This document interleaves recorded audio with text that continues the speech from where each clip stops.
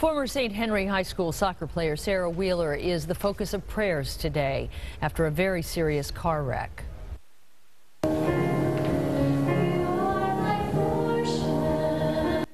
Friends and former classmates of Wheeler's gathered this morning at St. Henry's for a prayer vigil.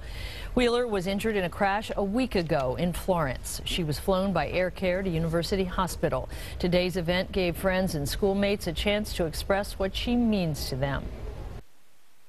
Sarah's someone that, came in contact with a lot of people, and a lot of people are very close with her, and she brings out the best in everyone. So there were many schools and communities represented here today. Sarah Wheeler graduated from St. Henry this past year. She has a younger sister who is still attending.